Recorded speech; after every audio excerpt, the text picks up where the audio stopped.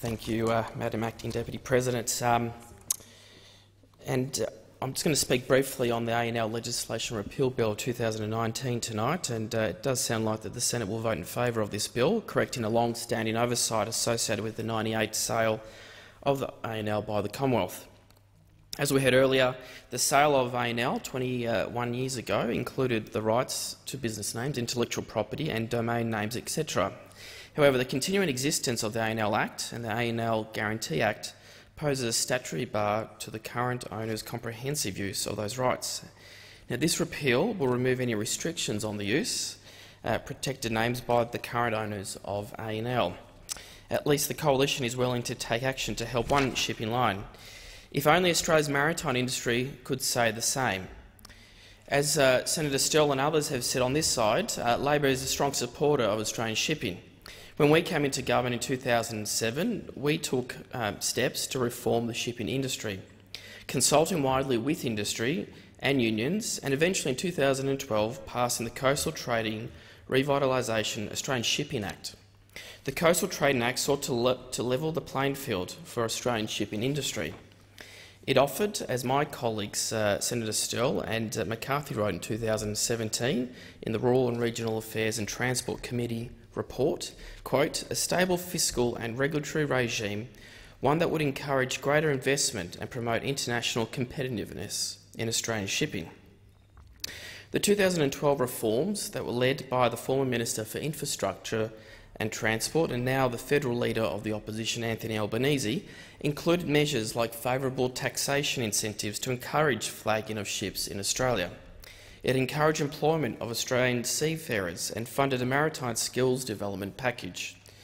We took these steps because Labor recognises the importance of a flourishing and vibrant shipping industry to our future. A strong shipping industry is critical to our strategic position in terms of both economics and national security. We need a thriving domestic shipping industry in this place. Almost all trade to Australia is carried by ship. 99%, in fact. We have the fourth largest shipping freight task in the world. And as our commodity trade expands, international shipping is becoming busier. Our cruise industry is also growing rapidly. Not only does this explain how critical the industry is, but it also shows the extent of the opportunity that shipping presents to our economy. Sadly, that's an opportunity that the current coalition government over the last 6 years has been determined to squander and to our detriment. In the 4 years between 2013 and 2017, 12 Australian vessels reflagged to foreign states. Today, there are just 14 Australian flagged vessels operating domestically and internationally, and less than 0.5% of our seaborne trade is carried by Australian flagged ships.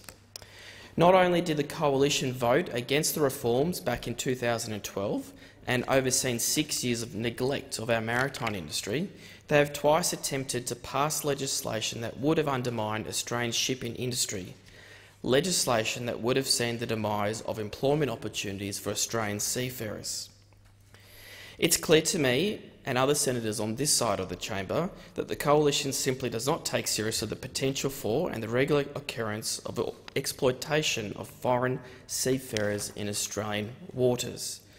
The Coalition government has tried to push their reforms, which have inflicted enormous damage on the Australian shipping industry through the Parliament twice in the last 6 years. And what Australian seafarers and the shipping industry stakeholders need to know is that, unlike senators on this side, on that side, me and other ALP colleagues support the Australian maritime workers and Australian flagged vessels. That is why Labor is committed to stopping the abuse of temporary shipping licences that this government has allowed to go unchecked and in breach of the existing legislation. When it comes to licensing foreign ships, we are committed to prioritising the national interest. We're committed to work towards a strategic fleet of Australian flagged vessels, necessary not just for the future of a successful Australian shipping industry, but essential to call upon in times of strategic importance. Labor is committed to a vibrant shipping industry, to a maritime industry that serves the national interests, that is profitable and strong. We are committed to ensuring seafarers in our territorial waters are free from exploitation and wage theft. We are committed to a shipping industry that provides good jobs with proper pay and conditions. Madam Acting Deputy President, Labor will never support measures that undercut and undermine the Australian maritime industry, and will continue to draw attention to this place and the attention of the Australian community to this government's continuing neglect of Australian maritime workers and Australian flagged ships.